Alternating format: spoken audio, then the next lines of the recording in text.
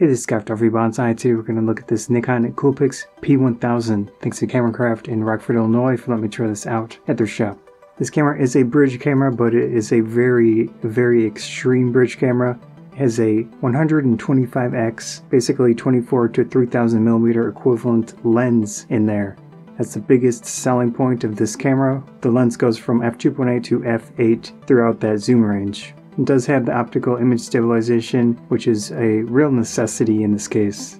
On the other hand, this camera has a 16 megapixel 1/2.3 inch backlit CMOS sensor that is one of the smallest sensors that are in any type of dedicated camera these days. Some of the other features, body-wise, it does have a fully articulating screen that's very nice to see.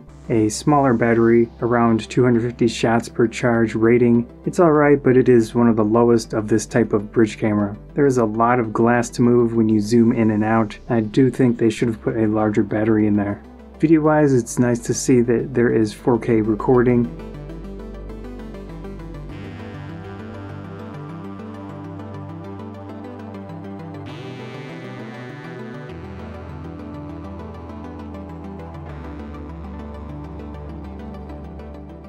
You also have some higher frames per second modes.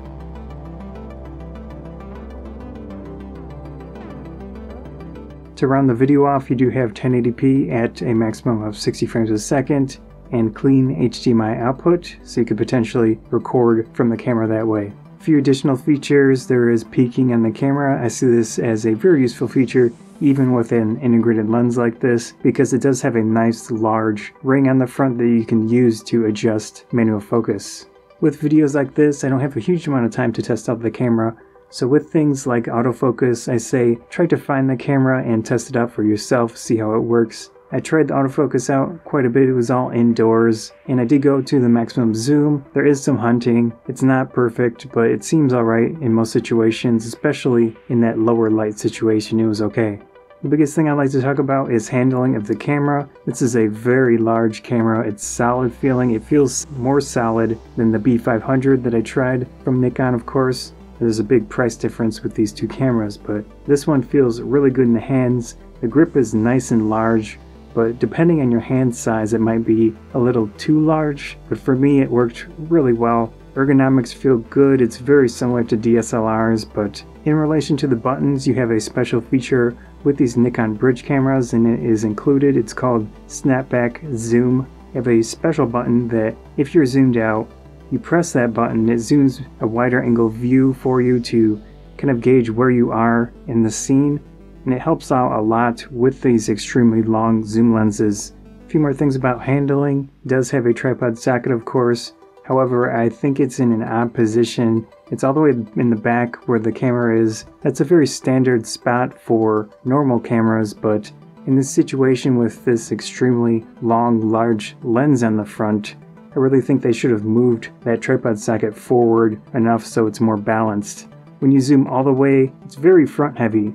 Even if it's on a tripod where it's connected, I didn't get a chance to try it out, but I could see a little bit of issue with shake and vibration when the lens is fully zoomed out. I really like the strap lugs on this camera. They're very simple. A lot of the DSLRs use a different style, which I don't prefer. The battery and memory card are stored on the grip side under the camera. I think it works pretty well in this case because it's so far over. Even if you have some type of quick release plate on the camera, it shouldn't interfere with opening that door. Besides having a lot of buttons, it also has a lot of ports, which is nice to see. It does have the mic port, does have a dedicated cable release port, the HDMI, the USB, all good there. It has a built-in flash, which is really interesting to see how it works. It's large, but it gets up high enough that it should work for a decent amount of the wider range of the zoom. Also, it has the hot shoe, so you can easily use a dedicated flash if you want to do that.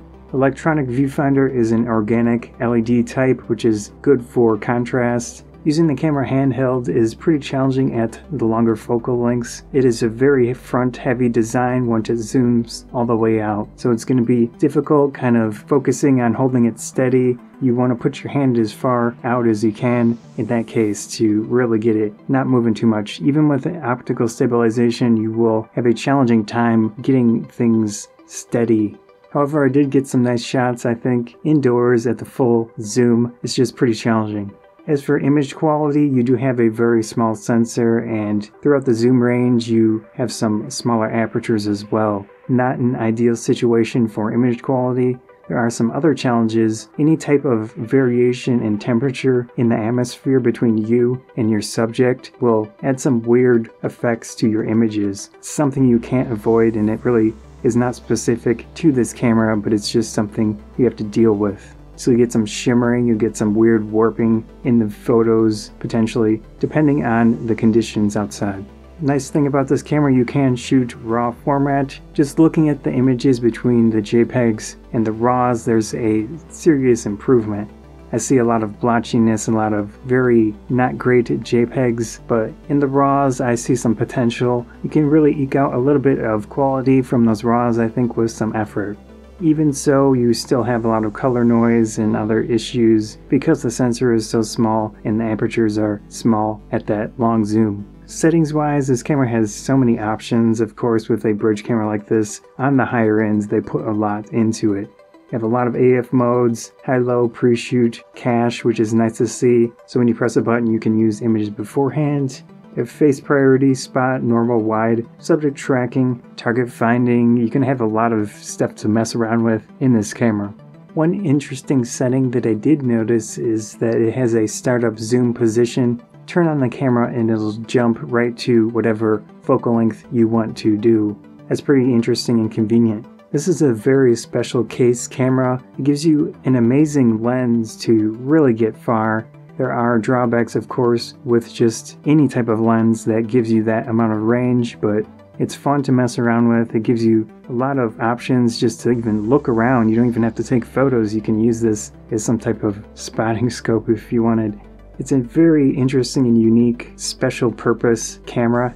With that smaller sensor, I think there are a lot of other options out there that don't give you as much range but give you a lot higher quality. In a bridge camera, the Sony ones with the 1-inch sensors and large fast lenses, the Panasonic ones, those are things that I would definitely consider when thinking about a camera like this.